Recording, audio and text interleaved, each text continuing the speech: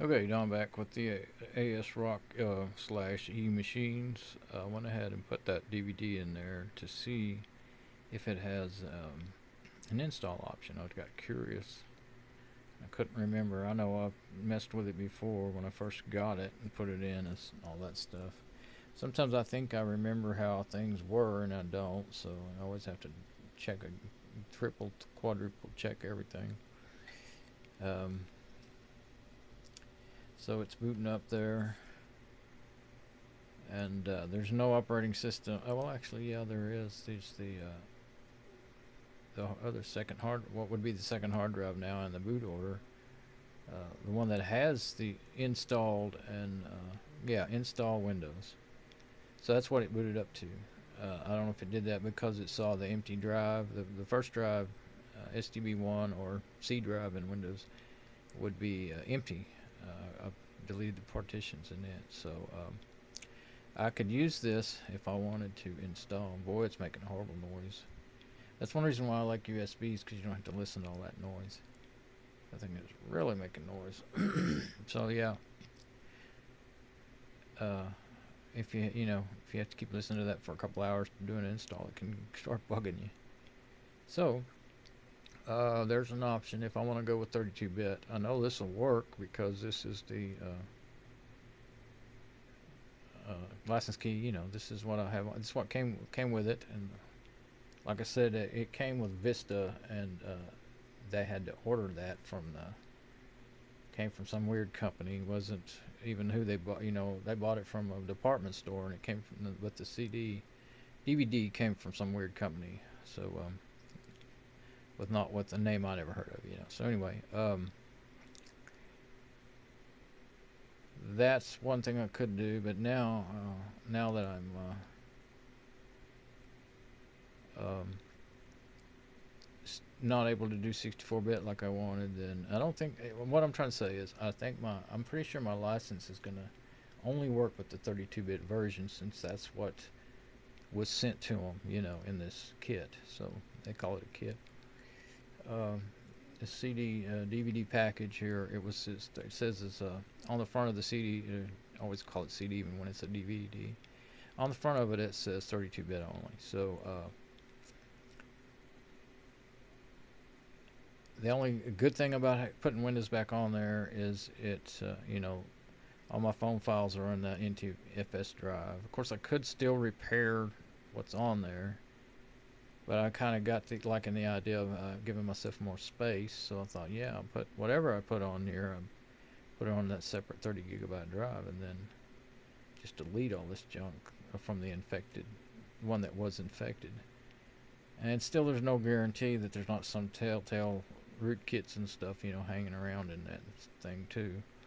So if I start running Windows on it again, they'll start spreading around again. And also if I do install Windows, I've learned something when I built that system for these people. When I set up Windows 7 Pro on it, and Fedora, it was a remix of Fedora 20 at the time, and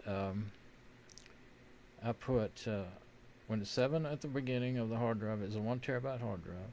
Then I made a partition in the middle for a backup drive, and then I made another partition for Fedora, Fedora. And then I used Lucky Backup because it'll work in Windows and Linux to back up back to that NT. And I made it NTFS because it's a lot easier to get. See, Windows won't even see Linux partitions. You have to add an app, and the only app that I've seen so far will work with ext2 and 3, but not ext4. So I just thought, well, I'll make it NTFS, and they can both read and write to that. But I didn't realize that when you're writing a lot of data, or at least at that time, that was 2 or 3 years ago, when you're writing a lot of data, and I was using quite a bit of data to back up all their pictures and stuff like that,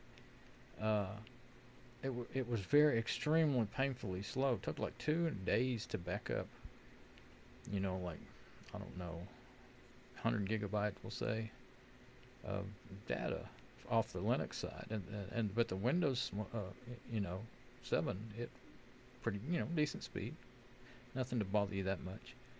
But once I got it backed up, then of course it wasn't writing huge amounts of data at a time, and then the backup didn't run too long. But I had to let that machine run over, I think, a day and a night and a day or something like that to finally finish that backup. So anyway, that is the only other reason why I might want to go ahead and put Windows back on this. Not the only other reason. That's another reason. Because if I put Fedora on there, then writing to the NTFS drive, writing my phone files and stuff when I'm backing up my phone could be slow. Although I've been doing it over the network because I was using my phone, my phone backup, whatever it is. It's got an Android server and a Windows client. That's all it has is a client, and it's pretty cool. And I was using it to back up, but the settings in it would only duplicate, like you'd have more than one copy of a file on it. I was just filling it up. I wanted single copies, so I just started using Crusader from my regular Fedora machine across the network, and just plugging the phone in and doing it manually because I was, so I wouldn't have so many copies. So yeah, hey, I just remembered that. So I guess if I put Fedora on here, then I could just do it straight from that machine. The only thing is I don't like to leave it plugged in to the VGA cable and the USB cable because I want to leave it on my laptop.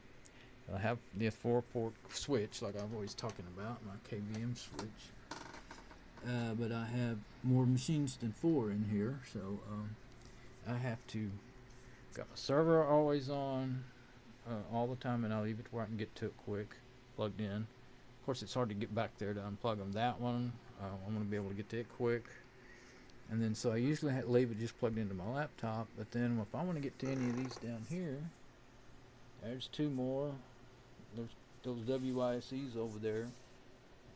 I don't have the power supplies are out in the garage somewhere. I can't find them, and I'm getting ready to start working on another machine, so there'll probably be another machine over there. So I have 4 machines to share one. I have to keep plugging and unplugging anytime I want to use them, and I can get to those down there from around back of the rack. It's not too bad. It's not too great either. But anyway, okay. So talking on the video, thinking on the video. Doesn't matter, does it? Just figure it out. All right, bye.